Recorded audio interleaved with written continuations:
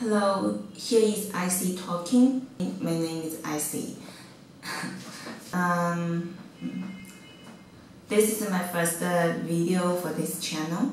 I have been thinking about doing this video for a couple months already. Today in this video, I'm just going to classify 8 categories of tea. The first type of tea is green tea. It's the most ancient tea, and there is no fermentation at all in this tea. The standard process of this tea is just cleaning the green, rolling, and oven dry. The critical process for the green tea is cleaning the green. There are a lot of ways to clean the green. It can be pan fry, steaming, toasting, and others. For the traditional Chinese green tea, right now, most of them we use pan fry, except if the tea master want to make, Japanese mocha green tea powder, and then they will steam it, because that's how the way to make mocha green tea powder. So, in other words, there's not of Japanese mocha green tea. They're actually not from Japan. They're from China. Even though you bought in Japan, they may still in China. I think you should look where it's made, or where the resource is, something like that. And I will make more video talk about green tea. Yeah. So the second one is white tea. White tea is slightly fermented. The white tea has the simplest process. It's just the sun dry. The tea master will choose a bright sunshine day to make the white tea.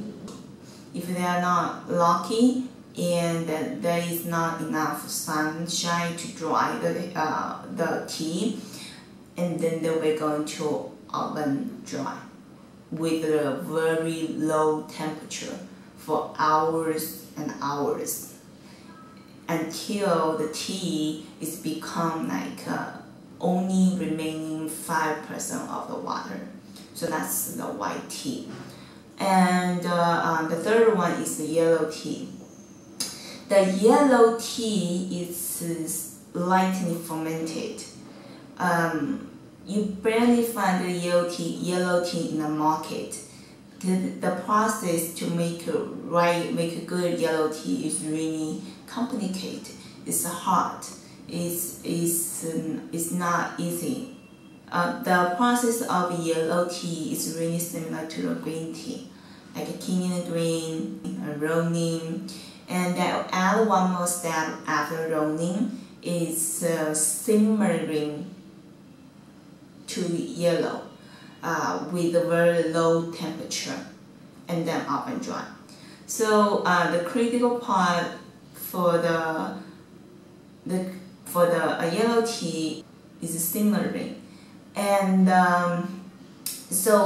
it sometimes takes short, sometimes takes very long, even few days, with the low temperature, and until the tea leaves become yellow. So the soup will become like rainy. The leaves become yellow. The soup will be yellow. The tea soup will be yellow.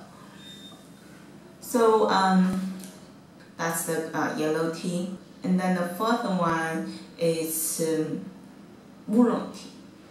The Oolong tea is like 10 to 90% fermented.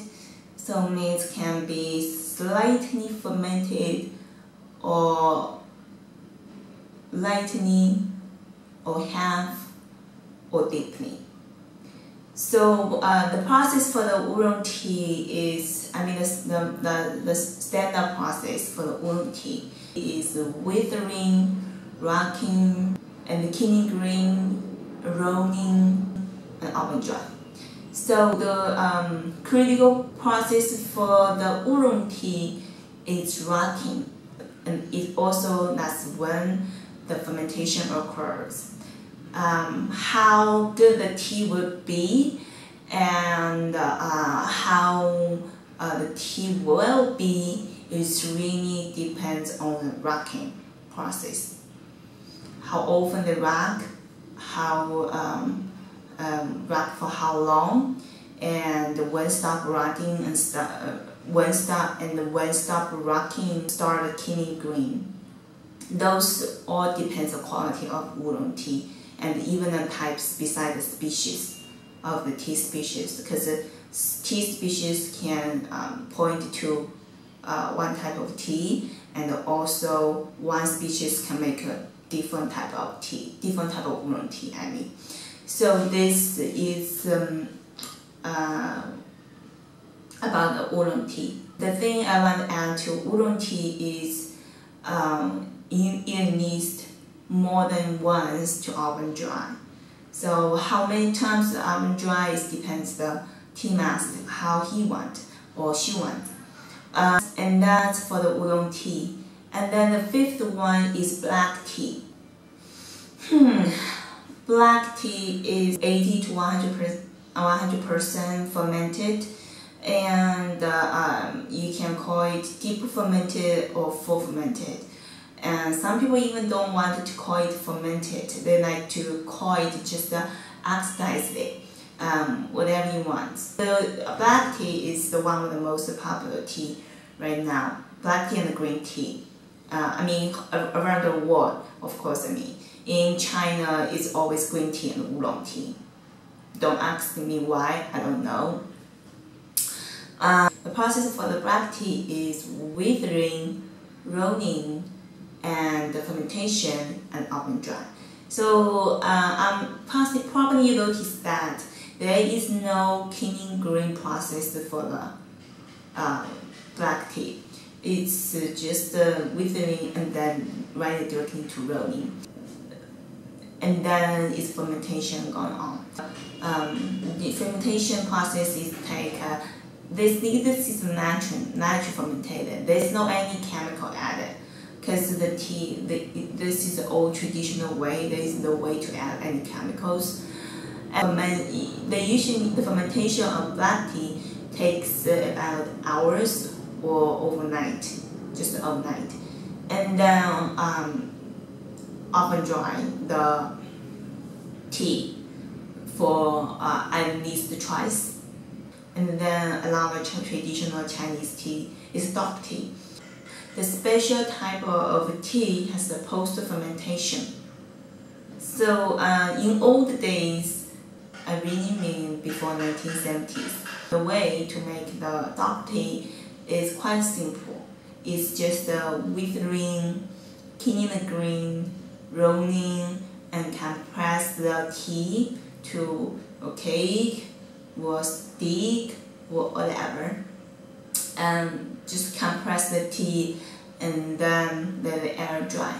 So that's how the old day they make the dark tea.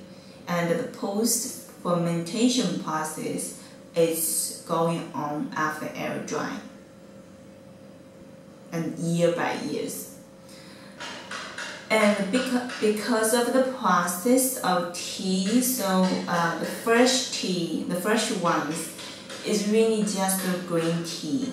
That's like a rough green tea. And then as years pass by, it becomes naturally more and more fermented.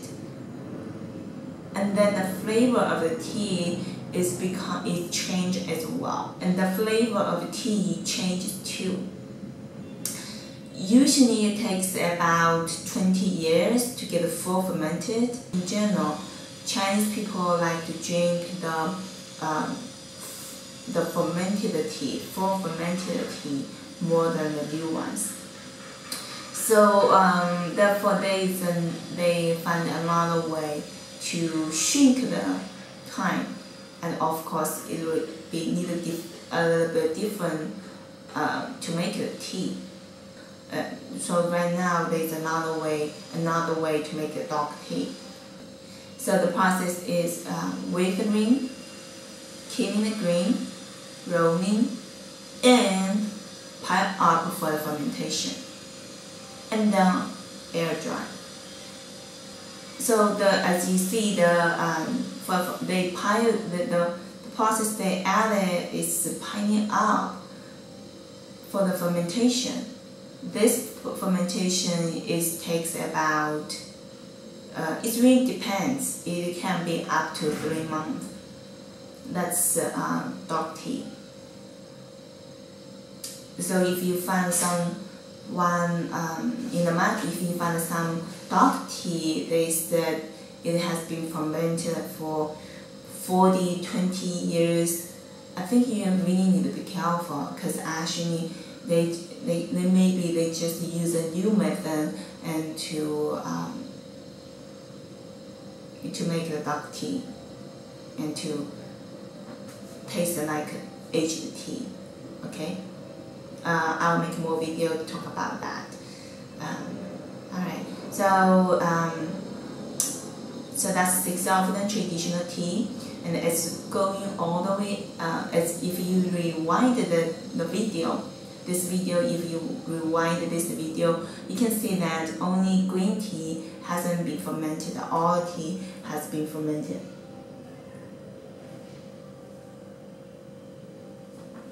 All tea has been fermented. So the green tea is tea, but the fermentation it occurs in a different part of the process. Okay. And then the seventh one is blended tea.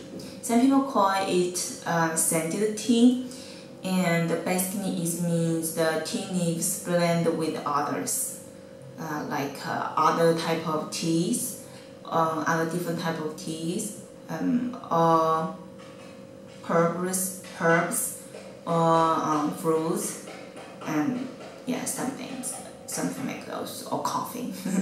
So this is blended tea. The last category is herbal tea or fruit mixed tea. Usually it means this type of tea don't have the tea leaves at all. Usually they don't have caffeine. And it's kind of popular right now. The good things about this tea is usually with health effect or as supplements. A lot of them are actually odorless. It's not like somebody make it up. Okay. I think that's all for today. I will definitely make more videos to clarify each type of the tea. And also please feel free to make comments below or ask questions, or let me know what you are interested in about tea. Thank you for watching, and see you next time.